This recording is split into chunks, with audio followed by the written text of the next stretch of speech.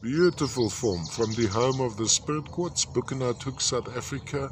We have what is typical to this deposit, central quartz crystals surrounded by the smaller ones.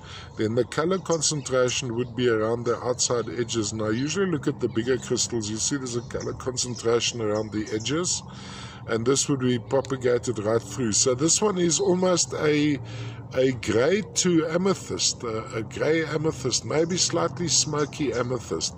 Can be displayed all the way around on a turntable.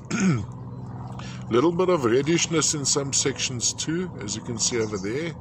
A bit of reddishness running through, which would be iron oxides or hematite in stages of oxidation trapped within the quartz crystals.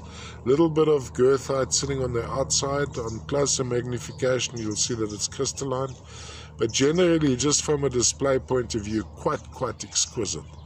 All round, I don't see any contact on this one. Nice quality projection. Okay, here we're looking at, must be about 2 inches plus edge to edge lengthwise, so pretty good size too.